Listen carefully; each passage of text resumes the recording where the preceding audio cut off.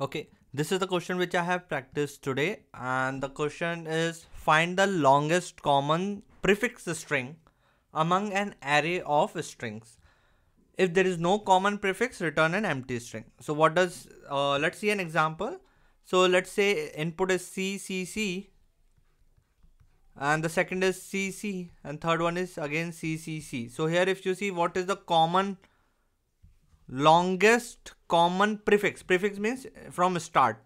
So the longest common is this one, right? This is kind of a null for this one, right? So empty, there is no. So this is the longest common prefix for this an array of strings. So answer is CC. For this one, it is empty because there is no common, right? It's an empty and it's T. And for this one, school, summer, salt, science, salsa. So here if you see that school, summer, salt, science. See, answer lies also within this itself. Salsa. So here what is the common? So this is all common. This is common, no. Somewhere is A, then it's C, then U. So there is no common. So answer is S. Okay. So by this 3 examples, question is very clear, right? So first what I did was this approach is actually worked, accepted, but the time complexity is little high. So I feel it's more like a brute force. So what I did here was, so whatever the array was given, let's say A, comma, A, comma, A. Let's say this is the array which is given.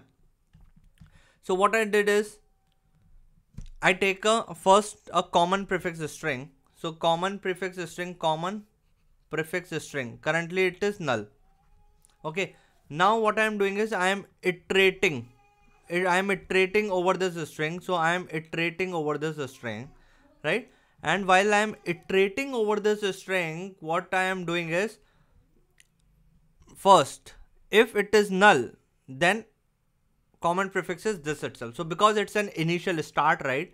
In start, the first string, I put the AA itself. So when my pointer was here, and I know this is just a start, so, and as how I know it's just a start, common prefix is null. Initially it was null, so I assigned it to A. Then I++, so my index goes over here. So now my second string, common prefix equals to null. No, it's had A.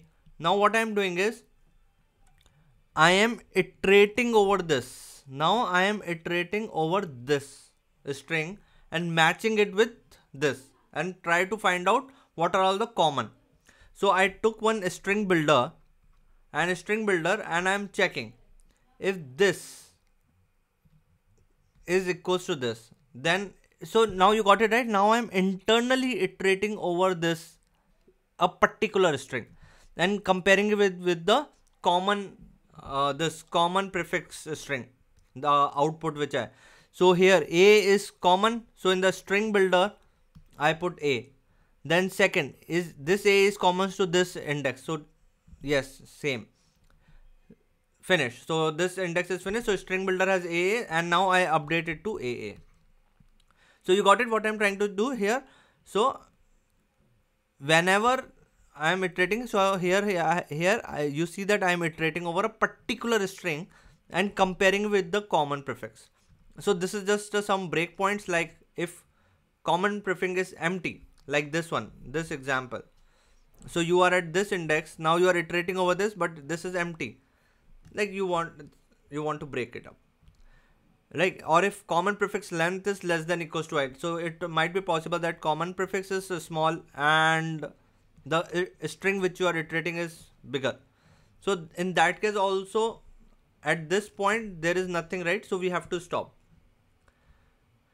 right? And another way where we have to stop is both are not equal. So let's say AA, B, and here AAA. So at this, when you are currently at this index and when you are comparing, so they both are not equal, then also we have to break.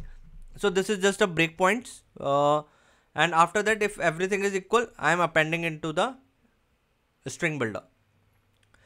Okay, and later I am updating my common prefix with the string builder.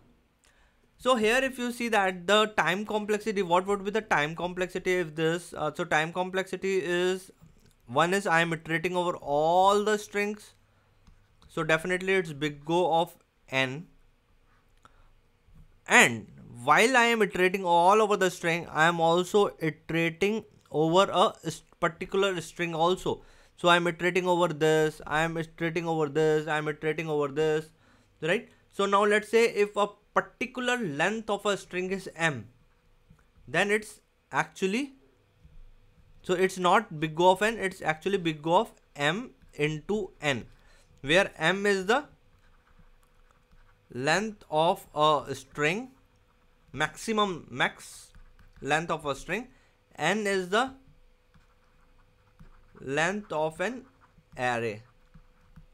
Okay, so this seems to be a little high, but this is accepted.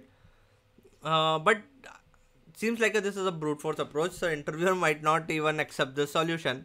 So what I did was, after thinking this thing, so I was looking at this input, and one thing which struck to my mind is that here if you see, if I sort it up, let's say, so if you sort it up, what is SALT, so salsa is the shortest, SALSA, then after that SALT, then C, SCHOO,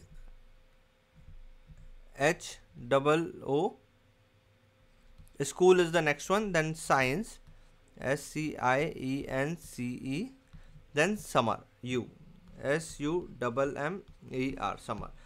So what I'm trying to say is that if you sort it up, then the first and the last one, they are the ones which are very distinct apart, right? So here, instead of comparing everything, if I compare the first and the last only, then I will get to know that how much is the longest common prefix. So here if you see that S, yes, they are common. A, no, there it is U. So I know that only S is the one which has to be considered. So I got an output S. I don't have to now iterate over each one, right? Similarly, C, right? So shortest is this one and the longest is this one, right? So here generally if you see that, I think C and this one would be considered shorter. So here if you have this pointer, yes, same, yes, this is also same, but here now it is empty, so this is the output. So so here if we considered only the first and the last, then we'll got the distinct one, right? If their last one is, let's say, start with D, then output is empty, right? It is clear, it is empty. But if they are matching, then we have to match only the last, the most distinct one itself. So that's where I did in the second approach. So I sort the arrays first. So sorting complexity is big O of n log n, assuming that it might have used a merge sort, right? And then after sorting, this is my first string, this is my last string. Now here I am just comparing the first string and the last string. So I put an index, while index is less than first string and index is less than last string length, right? So it should be the length between this, right, index. So what I'm doing is, if character at particular index is equals to character at the last string, so the first string, let's say first string was salt and the last string was summer, so my I is currently at 0, right? So now I am checking I, if first string dot character dot I, which is S, is equals to last string dot character dot I, which is this, is this equal I plus plus, I will increment the I. If I A is equals to U, no, then it will do break and I find the substring from 0 to this I, so I will get S output. So what is the time complexity here? So n log n is for the sorting, plus I am also iterating at what? Iterating at either first string or last string.